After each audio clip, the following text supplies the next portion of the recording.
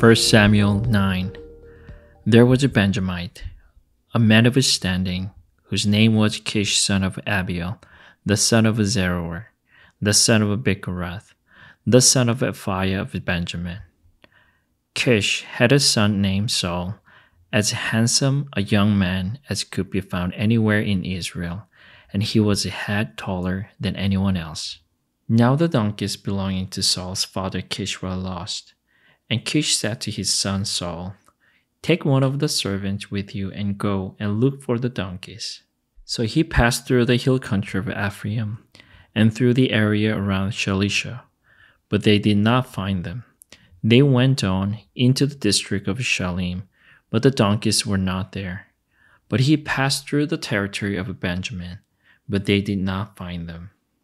When they reached the district of Zuph, Saul said to the servant who was with him, "Come, let's go back, where my father will stop thinking about the donkeys and start worrying about us." But the servant replied, "Look, in this town there is a man of God. He is highly respected, and everything he says comes true. Let's go there now. Perhaps he will tell us what way to take." Saul said to his servant, "If we go, what can we give the man? The food in our sacks is gone. We have no gift to take to the man of God. What do we have?" The servant answered him again. "Look," he said, "I have a quarter of a shekel of silver. I will give it to the man of God so that he will tell us what way to take." Formerly in Israel, if someone went to inquire of God, they would say, "Come, let us go to the seer," because the prophet of today used to be called a seer. "Good," Saul said to his servant, "Come, let's go." So they set out for the town where the man of God was. As they were going up the hill to the town, they met some young woman coming out to draw water, and they asked him, "Is the seer here?" "He is," they answered. "He's ahead of you. Hurry now. He has just come to our town today, for the people have a sacrifice at the high place. As soon as you enter the town, you'll find him before he goes up to the high place to eat. The people will not begin eating until he comes, because he must bless the sacrifice. Afterward, those who are invited will eat. Go up now, you should find him about this time."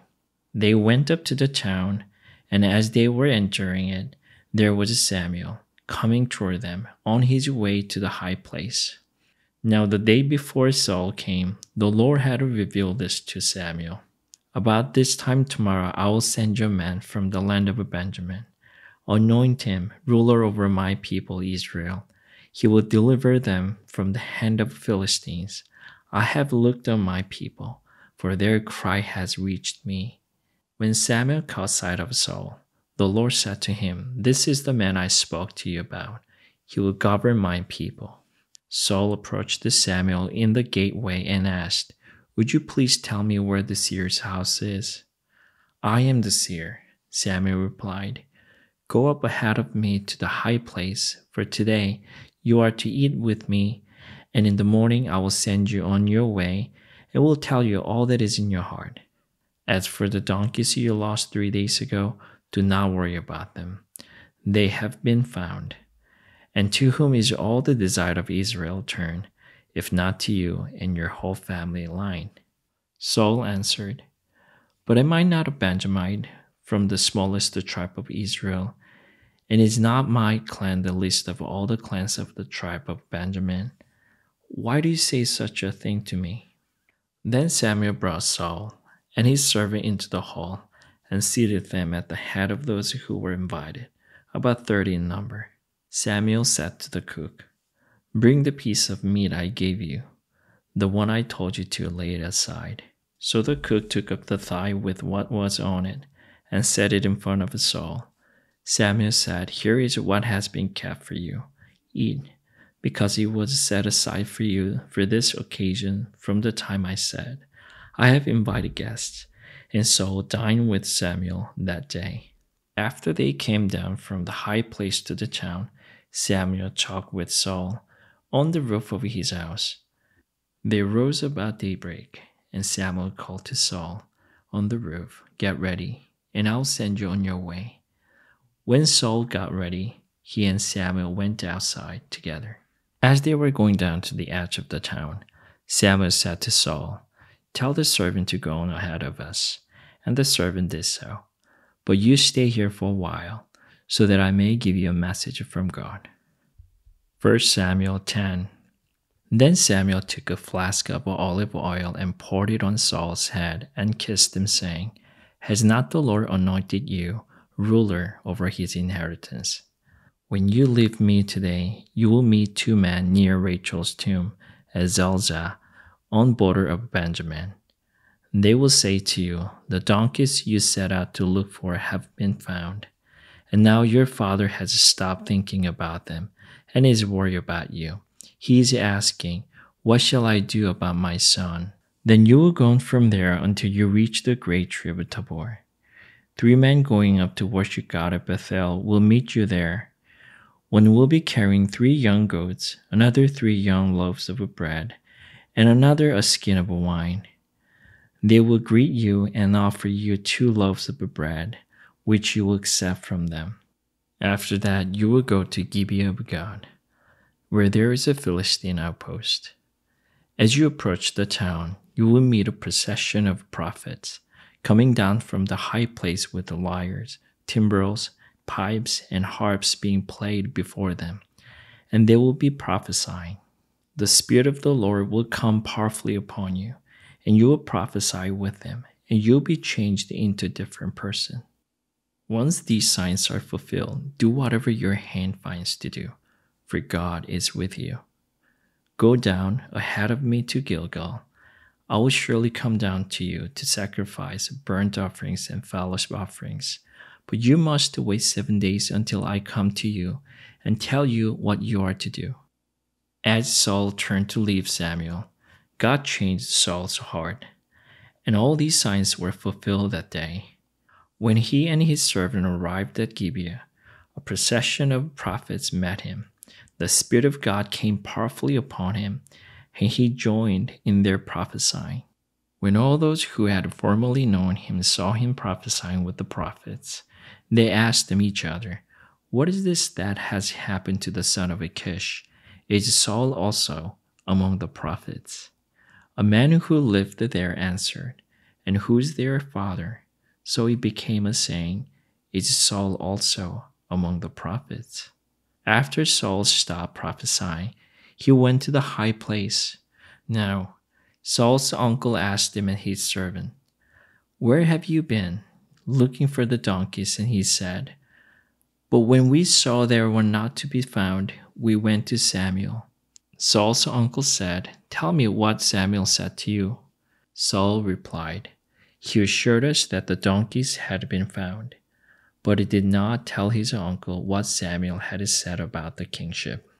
Samuel summoned the people of Israel to the Lord at Mizpah and said to them, "This is what the Lord, the God of Israel, says.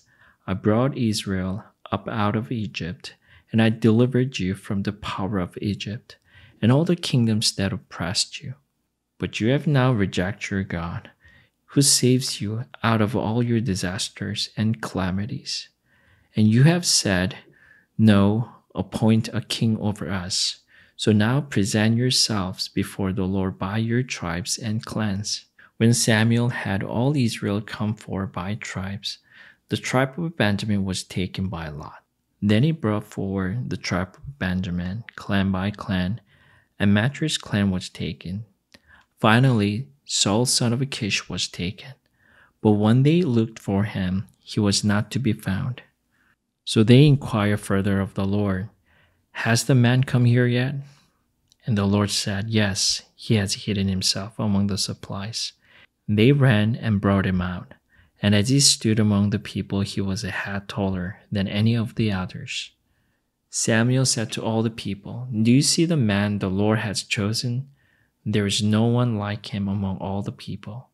Then the people shouted, "Long live the king." Samuel explained to the people the rights and duties of kingship. He wrote them down on a scroll and deposited before the Lord. Then Samuel dismissed the people to go to their own homes.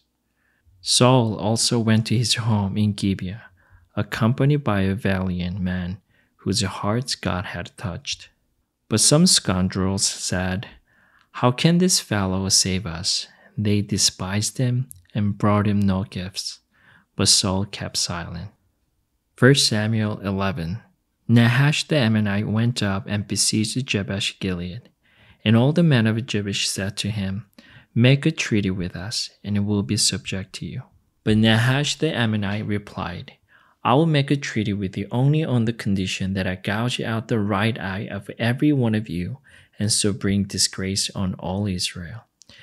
The elders of Jabesh said to him, "Give us 7 days so we can send messengers throughout Israel. If no one comes to rescue us, we will surrender to you." When the messengers came to Gibeah of Saul and reported these terms to the people, they all wept aloud. Just then Saul was returning from the fields, behind his oxen, and he asked, "What is wrong with everyone? Why are they weeping?"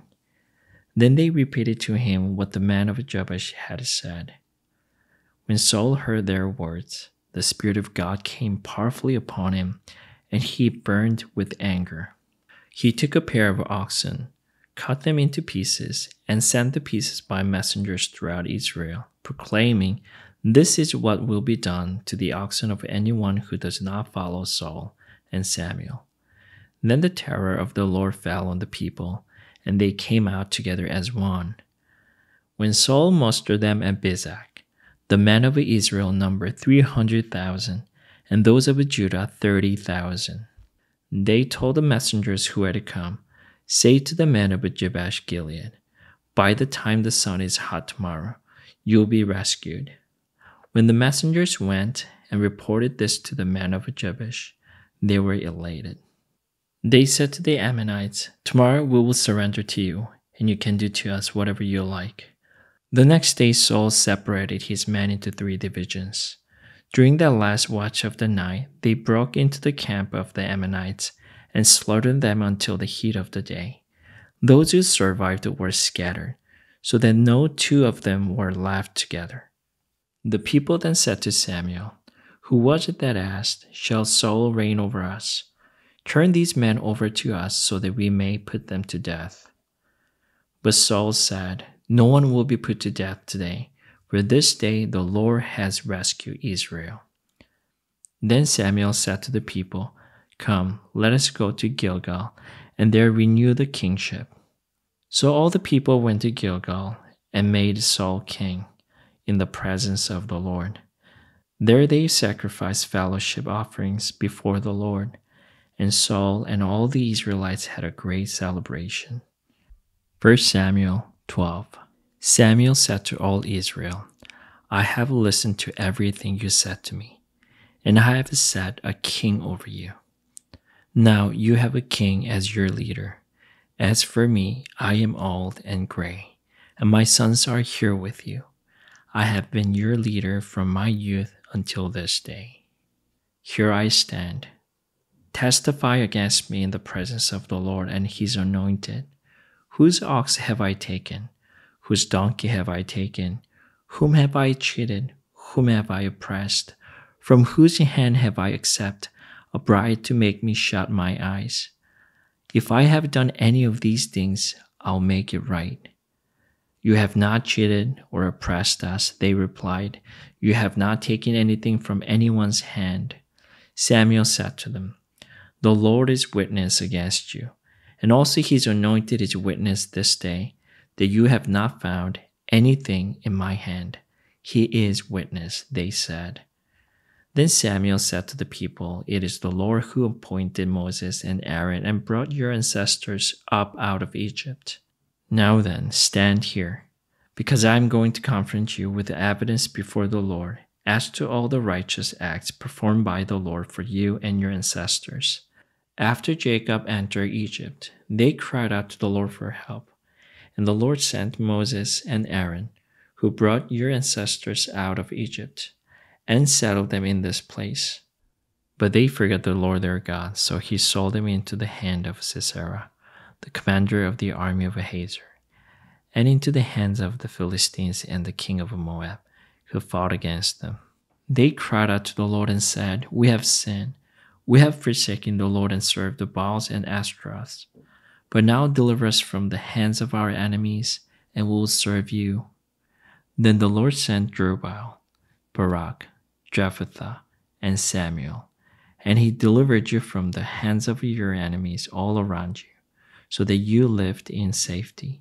But when you saw that Nahash, king of the Ammonites, was moving against you, you said to me, "No, we want a king to rule over us, even though the Lord your God was your king. Now here's the king you have chosen, the one you asked for. See, the Lord has set a king over you. If you fear the Lord and serve, and obey him and do not rebel against these commands, and if both you and the king who reigns over you follow the Lord your God, good. But if you do not obey the Lord, and if you rebel against his commands, his hand will be against you, as it was against your ancestors. Now then, stand still, and see this great the Lord is about to do before your eyes. Is it not wheat harvest now? I will call on the Lord to stand thunder and rain, and you will realize that what an evil thing you did in the eyes of the Lord when you asked for a king." Then Samuel called on the Lord, and that same day the Lord sent thunder and rain. So all the people stood in awe of the Lord and of Samuel. The people all said to Samuel, "Pray to the Lord your God for your servants, so that we will not die. For we have added to all our other sins the evil of asking for a king." "Do not be afraid," Samuel replied. "You have done all this evil. Yet do not turn away from the Lord, but serve the Lord with all your heart. Do not turn away after useless idols. They can do you no good, nor can they rescue you, because they are useless. For the sake of his great name, the Lord will not reject his people, because the Lord was pleased to make you his own. As for me, far be from me that I should sin against the Lord by failing to pray for you. And I will teach you the way that is good and right. But be sure to fear the Lord and serve him faithfully with all your heart. Consider what great things he has done for you. Yet if you persist in doing evil, both you and your king will perish." Amen.